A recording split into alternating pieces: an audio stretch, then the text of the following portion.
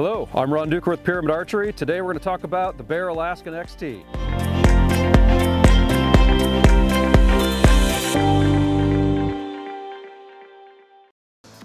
This bow is a sweetheart of a bow. You've got inside, we're looking at the black model today, and we're looking at 60 pounds. Now that goes anywhere from 45 pounds up to 60-pound adjustable.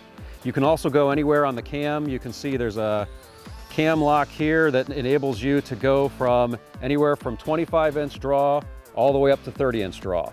Adjustable just with adjusting some pins and some plates here on the top and the bottom cam.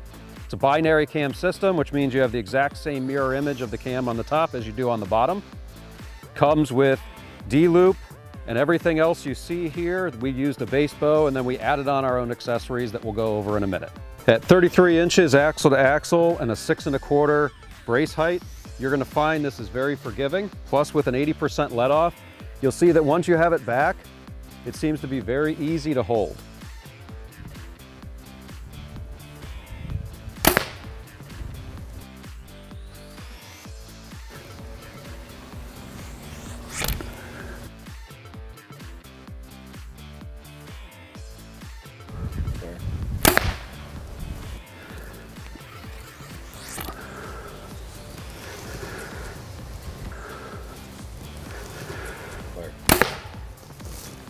Mounted to the Bear Alaskan XT, we have the G5 headlock quiver.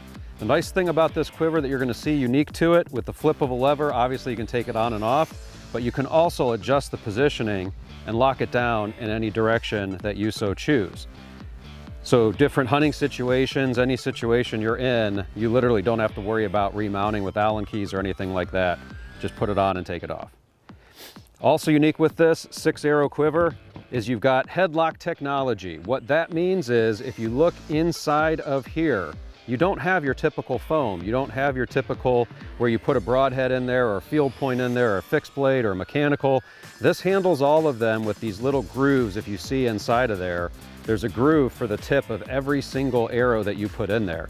And what that does when it clips on to both of these different retainers is it will hold your arrows secure without any vibration, any noise, anything going on with no matter pretty much whatever broadhead you want, as long as it's not too wide of a broadhead. With the Trophy Ridge React, what you're going to see here is you have an illuminated reticle that's both fiber optic, which is going to use just sunlight, or you can use a battery with a little mini flashlight mounted on there. For states that you're not allowed to have that, just unscrew it and remove it and you're good to go. You also have here adjustments with thumb screws that you can loosen and tighten with just your fingers. No need for Allen. That enables you to move out and in, meaning left and right adjustments, as well as up and down adjustments with the top one here. So when you're going through this sight, what you're going to see is you've got all 4 of your pins and you've got 0.019 inch diameter. Very fine. You're going to be able to line this up and sight it in with just about any game or target that you want to hit. Also, you're going to see a bubble level inside of here to make sure that you have the same consistent repeatability and you're not canting your bow one way or another, causing a left or right shot. Trophy Ridge stabilizer, this is the 8-inch model. You're going to see it has on the very end of it, it has 1-ounce rings that you can remove and adjust. So if you want to micro tune your stabilizer, you have some sort of play there. Nice thing about this, it does come with a sling, as well as this whole mounting bracket and everything is all part of the kit that you get.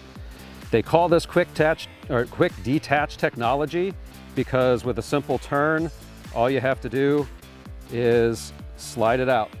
And so if you are transporting this in a case, you can put it in and tighten it down, whether you go with 6 inches, 8 inches, 10 inches, however long of a stabilizer you want to go.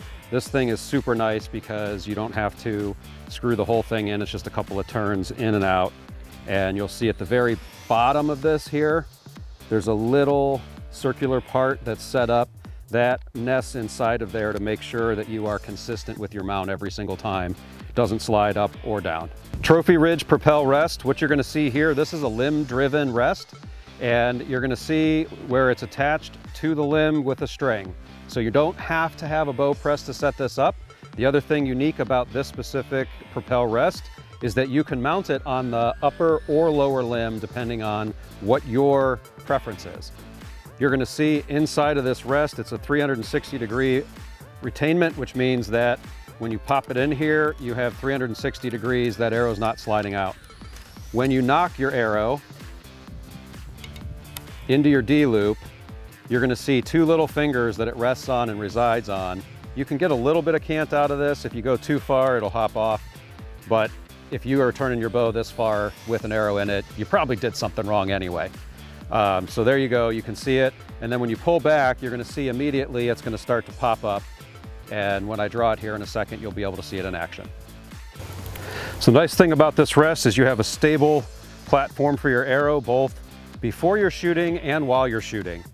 And you'll see with the limb-driven rest, it'll slowly pull back and you'll see the flipper come up to then actually set the arrow in its final position. This has been the Bear Alaskan XT 60-pound draw. Remember to like, comment, and subscribe. Also check out our YouTube shorts. I'm Ron Duker with Pyramyd Archery. Remember to send it.